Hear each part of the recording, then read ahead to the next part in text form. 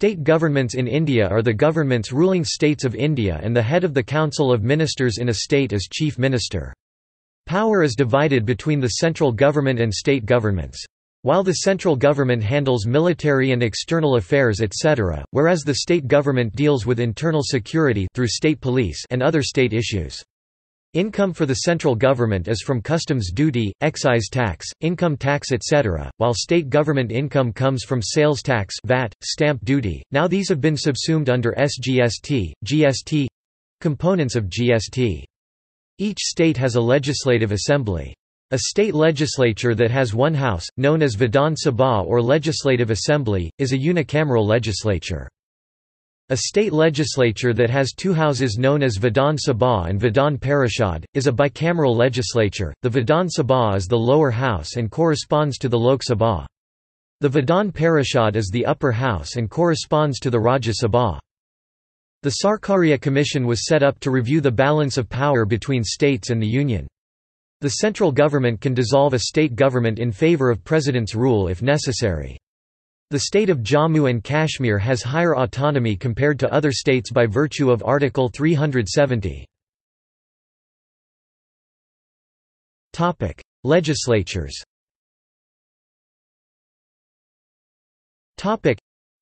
For every state, there is a legislature, which consists of governor and one house or, two houses as the case may be. 1 In Bihar, Andhra Pradesh, Telangana, Jammu and Kashmir, Karnataka, Maharashtra and Uttar Pradesh, there are two houses known as Legislative Council and Legislative Assembly. In the remaining states, there is only one house known as Legislative Assembly. Parliament may, by law, provide for abolition of an existing legislative council or for creation of one where it does not exist, if proposal is supported by a resolution of the Legislative Assembly concerned. The Legislative Council Vidhan Parishad of a state comprises not more than one-third of total number of members in Legislative Assembly of the state and in no case fewer than 40 members. Legislative Council of Jammu and Kashmir has 36 members vide Section 50 of the Constitution of Jammu and Kashmir.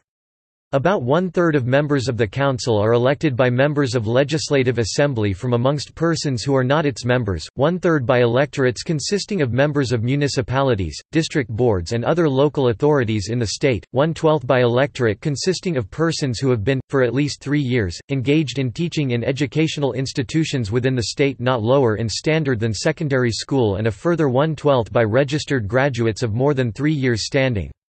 Remaining members are nominated by governor from among those who have distinguished themselves in literature, science, art, cooperative movement and social service. Legislative councils are not subject to dissolution, but one-third of their members retire every second year.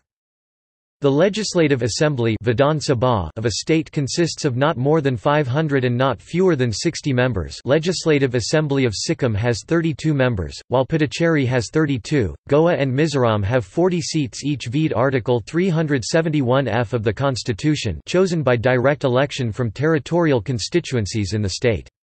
Demarcation of territorial constituencies is to be done in such a manner that the ratio between population of each constituency and number of seats allotted to it, as far as practicable, is the same throughout the state. Term of an assembly is 5 years unless it is dissolved earlier. Powers and functions. State legislature have exclusive powers over subjects enumerated in List 2 of the 7th Schedule of the Constitution and concurrent powers over those enumerated in List 3. Financial powers of legislature include authorization of all expenditure, taxation and borrowing by the state government. Legislative Assembly alone has power to originate money bills. Legislative Council can make only recommendations in respect of changes it considers necessary within a period of 14 days of the receipt of money bills from Assembly.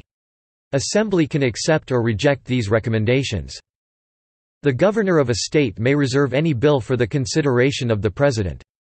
Bills relating to subjects like compulsory acquisition of property, measures affecting powers and position of high courts and imposition of taxes on storage, distribution and sale of water or electricity in interstate river or river valley development projects should necessarily be so reserved. No bills seeking to impose restrictions on interstate trade can be introduced in a state legislature without previous sanction of the President. State legislatures, apart from exercising the usual power of financial control, use all normal parliamentary devices like questions, discussions, debates, adjournments and no-confidence motions and resolutions to keep a watch over day-to-day work of the executive. They also have their committees on estimates and public accounts to ensure that grants sanctioned by legislature are properly utilized. There is, overall, 4,120 assembly seats in states and union territories in India. Andhra Pradesh abolished its Legislative Council in 1984, but has set up a new Legislative Council following elections in 2007. Membership and terms of office. For Jammu and Kashmir Assembly term is 6 years. Politics. State governments in India see the presence of both national and regional parties.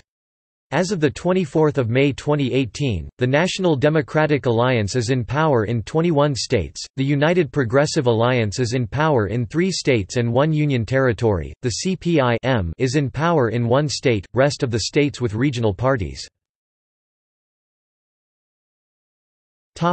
Executive.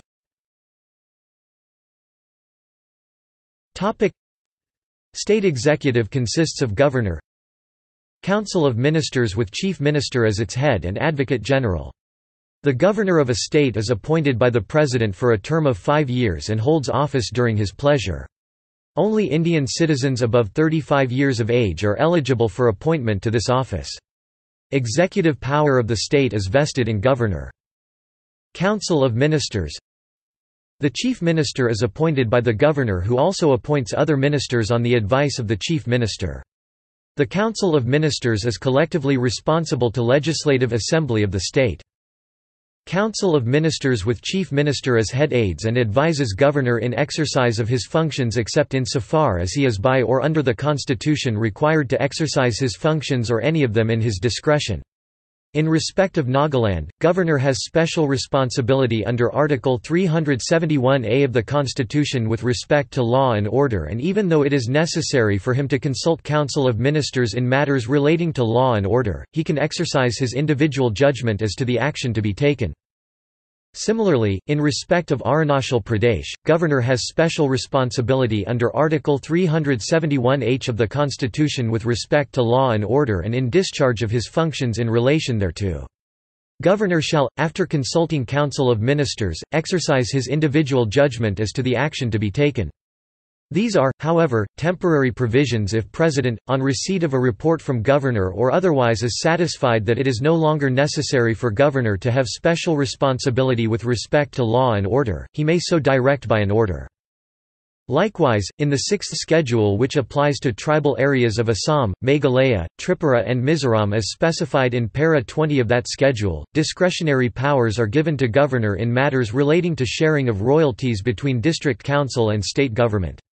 6th schedule vests additional discretionary powers in governors of Mizoram and Tripura in almost all their functions except approving regulations for levy of taxes and money lending by non-tribal by district councils since December 1998. In Sikkim, governor has been given special responsibility for peace and social and economic advancement of different sections of population. All governors while discharging such constitutional functions as appointment of Chief Minister of a state or sending a report to President about failure of constitutional machinery in a state or in respect of matters relating to assent to a bill passed. Judiciary.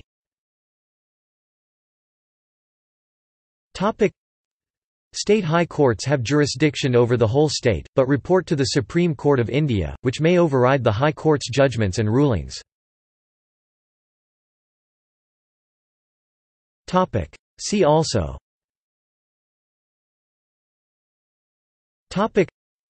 List of current Indian Chief Ministers, Federalism in India, Politics of India, Principal Secretary India. References.